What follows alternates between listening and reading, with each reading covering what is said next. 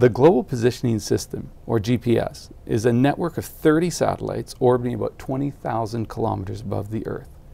And they send out continuous signals that tell where the satellite is and at what time the signal was sent.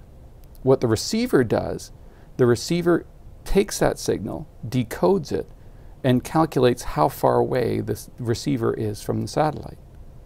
By comparing 4 different satellite signals, the receiver is able to determine exactly where it is. So what we're going to do here is do a quick little demo of that on a world map. And because we can't really do the three-dimensional version of it, what we're going to do is kind of pretend the world is flat. It involves, the mathematics involves just using Pythagorean theorem, and other than that, it's just working with scales on a map. So let's say I get a signal, I'm somewhere in Europe, and I get a signal from a satellite that says, I am 20,000 kilometers above Stockholm, and it takes about 68.27 milliseconds for the signal to travel to you. So where could you possibly be? Well, by using a little bit of Pythagorean theorem, I can calculate that. I can figure out, okay, so the satellite is 20,000 kilometers above, and the signal is going to travel along the hypotenuse of the triangle. So I can calculate how far across on my map I would be. And so when I do that, I get a value, and then according to my map, I have to scale it. So I start at Stockholm, which is right here, and I draw a circle. And my circle goes out, and basically what this says is that anywhere along that circle I could be.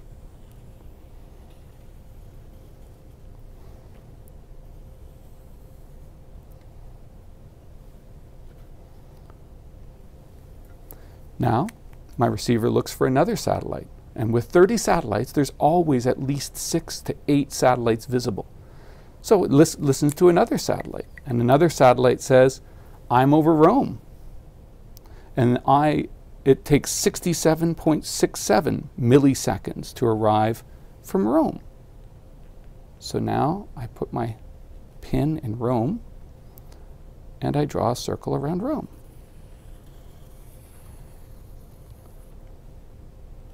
And what I see is there are 2 places where the circles overlap. Those are my 2 possible locations. So now all I need is a 3rd satellite, and that 3rd satellite is going to tell me where I am for sure. And so the 3rd satellite in my pretend model here says, I'm over Dublin, and it takes 67.59 seconds to reach you. So where are you? And you see that the 3 circles overlap above Portugal, in fact above Lisbon. Now this is just a simple activity you can do. It's actually a fun game. You can actually have the students can actually hide themselves and give clues to each other to say, can you find me? And what happens in real life is you have to have a 4th signal, and that 4th signal is to verify the time and the altitude, and that puts it into the 3 dimensions. But other than that, this is a thing called trilateration, and this is how the GPS signal, the GPS system determines. Maths is all around us. It's almost impossible to think of something that's made without the help of mathematics. Buildings, transport, technology, medicine, even clothes and food all rely on numbers, measurements, and sums. Early pioneers discovered and explored the world using great ingenuity and varied mathematical skills, navigating by the sun and stars to find their way. By measuring their position and relation to key points on Earth, they could navigate and travel thousands of kilometers. The surface of the Earth can be divided like a chessboard, with the lines of latitude and longitude. Using maths and a tool called a sextant, navigators could find their latitude and longitude by measuring the angle between 2 objects relative to the horizon. It was very complicated, involving calculations, celestial maps, and charts.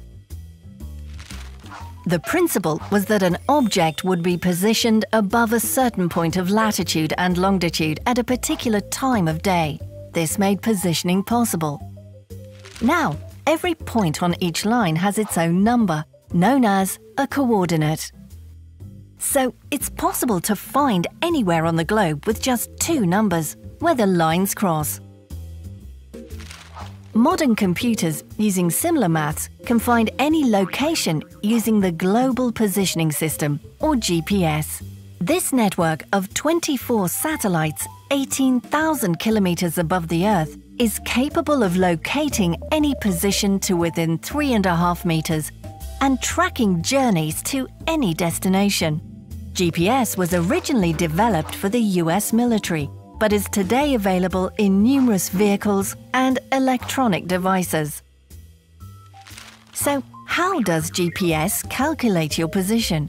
With the same mathematical measurements that our ancestors used. Let's say you want to find your current position using GPS. At all times, you are in the line of sight of at least 4 satellites. A minimum of 3 locate your position using latitude and longitude. By measuring the distance and angle between 3 satellites and your smartphone, they can pinpoint you exactly. The 4th calculates your altitude. This network of orbiting satellites constantly transmits signals at the speed of light, so all this happens in the blink of an eye. Complex maths then visualizes your position in a 3D landscape, even if you are at the top of a mountain. GPS technology can now be found everywhere. The same technology also makes it possible to remotely pilot small vehicles and has turned the driverless car into a reality.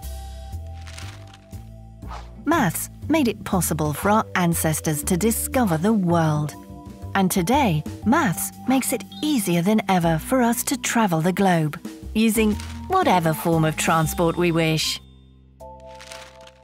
At over 20,000 kilometers above sea level is a constellation of satellites, each orbiting Earth every 11 hours and 58 minutes. These satellites are continuously beaming data down to us on Earth, which is in turn received by devices such as your phone or navigational units in your cars, allowing you to see where you are on the planet.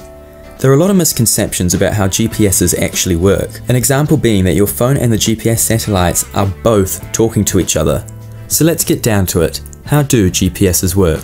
GPS stands for Global Positioning System, which works through trilateration, not triangulation or multilateration, which is commonly misconceived. There are many different types of navigational satellite systems from countries across the world, but the most popular and commonly used system is NAVSTAR, which is the USA system. There are, however, Russian, Indian, Chinese and European equivalent systems, although the Indian and Chinese systems sit in a geosynchronous orbit above their countries, which means they are not worldwide systems. The NAVSTAR system, which is simply referred to as GPS, is what we will be focusing more on, although most phones and devices tend to have the capabilities to use both GPS and GLONASS. GPS satellites are set up in such a way that from almost anywhere on the surface of Earth you should have a direct line of sight of at least 4 GPS satellites. This is quite important on the basis that GPS point positioning requires at least 4 satellites to calculate 3 position coordinates and the clock deviation. As GPS units are receivers, there needs to be something sending some sort of signal to devices such as your phone to receive. Each GPS satellite broadcasts a navigational message towards Earth which contains an extremely accurate timestamp, which is obtained through an atomic clock which is on board these satellites. And the satellites also broadcast their position at the time of broadcast, with all GPS signals broadcasting at 1.5752 GHz and 1.2276 GHz. These 2 bits of information allow you to work out your position on Earth. With these satellites all sending exceptionally accurate time down to Earth, your phone or GPS receiver can compare the difference of time between when the signal was sent to when it was received to work out the distance between you and the satellite. By multiplying this time difference with the speed of light, as the signal is sent at the speed of light, you can begin to get the distance away you are from that satellite. As these satellites are also sending whereabouts they are, you can begin to draw spheres around the satellites, with you being somewhere on the outer border of that sphere. As we introduce more GPS satellites into the mix, we begin to get closer to where we are. By calculating the time differences between these satellites, we move from having no idea where we are to being able to pinpoint where we are typically down to 5 to 10 meters on average, with the potential error being around 15 meters. There are a lot of factors which escalate the potential error, but the most significant is due to the ionosphere, a part of the upper atmosphere extending from 60 kilometers to 2,000 kilometers, where free electrons occur frequently enough to have an appreciable influence on the proportion of electromagnetic waves passing through this layer. This error is substantially smaller when satellites are directly overhead, compared to being larger the closer the satellites are to the horizon relative to you, as the path between you and the GPS satellites goes through more of the atmosphere compared to being directly overhead. Even things such as small variations in the atomic clocks found on board these satellites can cause major errors. A clock error of 1 nanosecond can translate to a 1 foot or 30 centimeter miscalculation. Then the theory of relativity kicks in, with the atomic clocks ticking ever so slightly slower than clocks which are stationary on the ground, which translates into a 7 microsecond a day delay. General relativity then also kicks in, with the effect of the gravitational frequency shift being far greater than the 7 microsecond per day delay due to the velocity relative to Earth. As the theory states that a clock which is closer to a massive object will be slower than a clock further away, the atomic clocks on board the GPSs are faster by about 45.9 microseconds per day. Combining the 7 microsecond a day delay due to the satellite's velocity relative to Earth and the GPSs being further away from Earth, this adds up to a 38 microsecond delay, which if left uncorrected would translate through to a 10 km a day pseudo-range error, rendering GPSs invalid from the get-go if this was not to be taken into consideration. This is compensated by the GPS's clock's frequencies being slightly slowed down from 10.23 MHz to 10.229999999543 MHz to cancel out the effects of relativity. So next time you turn on your GPS on your phone or other device, you should now realize just how much physics and maths is going in towards you finding your own location. Thank you for watching. Be sure to